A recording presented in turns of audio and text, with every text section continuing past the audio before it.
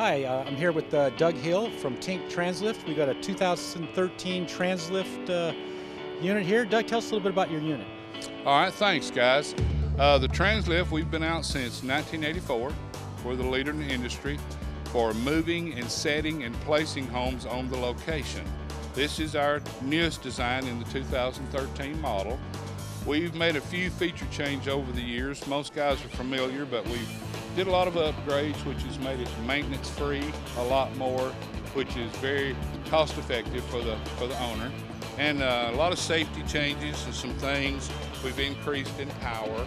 We've added an emergency shut-off button, and we went to some direct linkage and things that makes it more user-friendly.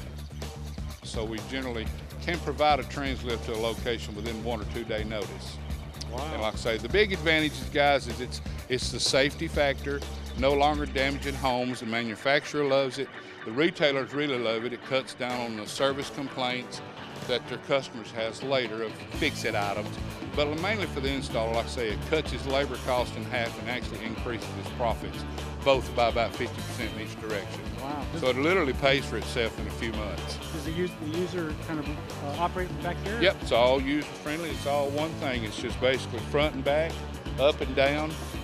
You can handle up to over 60,000+ homes. Wow. So it's been a fantastic thing. Like I say, it's changed the industry. People no longer get hurt. It's just safe, it's fast, you eliminate jacks and rollers. So, and we do free demos, so you can contact me at any time, and we'll arrange to bring a machine out and let you and your folks actually use it for a few days on homes. No obligation, you know. We've always done a buyback guarantee. If you buy one, wish you hadn't bought it, we'll come pick it up, give you money back 100%. Well, Doug, thank you so much. Thanks, guys. I appreciate the time, appreciate the interview. Yep, thank you. Sean Cravens with Granger Plastics out of Middletown, Ohio. And we are here at the 2013 Louisville Manufactured Housing Show displaying our underground tornado shelter, the Granger ISS. It's a underground tornado shelter, double wall part, exceeds FEMA 320 and 361 standards, exceeds FEMA standards for 6 adults. Been in the business of making tornado shelters for over 18 years now. Have one of the only plastic units with a lifetime warranty, guaranteed not to crack, leak, float, rust, rot, mold, or mildew. Comes with articulating handrails, triple layer composite door. We offer the door in custom color upgrades to match your backyards or your flowers or patio, or maybe your favorite team colors or your former school. Unit, like I said before, it comes with a lifetime warranty, so 10,000 years from now, because it's plastic, this baby's gonna be there and ready for you to take refuge. All right, and thanks for stopping by. Enjoy the show. I'm here with James Barnett from ABT. What exactly you guys do? We do anything that has anything to do with a manufactured housing community water system. We treat water, we put in water meters, we read and bill water meters, we get involved with anything that has to do with the water system to make it run to its optimum. Now, is this something commonly used with most manufactured homes? Yes, it is. Basically, the water system is required by law, and so the owner of the community has an obligation to provide his residents with safe, clean water. Whether he buys that from the city or he puts a hole in the ground and pumps it out. It has to meet legal specifications. Once that water goes into the distribution system, the owner has a responsibility to make sure that his residents are paying for what their actual use is. Now, he can include the water and sewer in as part of his rent, but in many cases he will lose money in the process.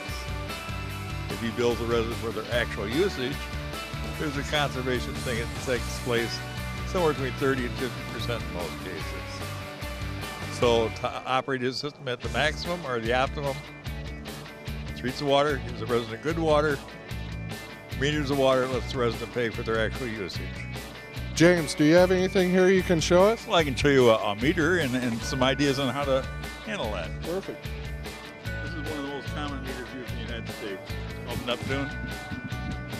And it's an ECR meter, means it's a computer-read meter. There's a computer chip in here, so only one reading possible. That's what's on those wheels. If we hook that up to a radio, we and that meter reads itself every day. Nobody ever has to go out and touch it, look at it, do anything else. It reads itself. Right.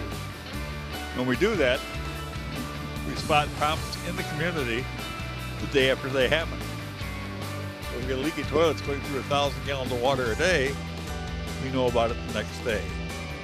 Instead of the resident getting a $300 bill, he gets a warning and says, hey, you got a problem, fix it. They're happy because we saved them money. Residents happy, and the owner actually gets paid for what the water used. Yes. So you're not only looking out for the consumer, you're looking out for the park owners too with this. Absolutely, absolutely. Park owner is our primary customer. Beautiful. Thank you very much for your time, James, and we look forward to helping you out in the future with ManufacturedHomes.com. manufacturedhomes.com. With you.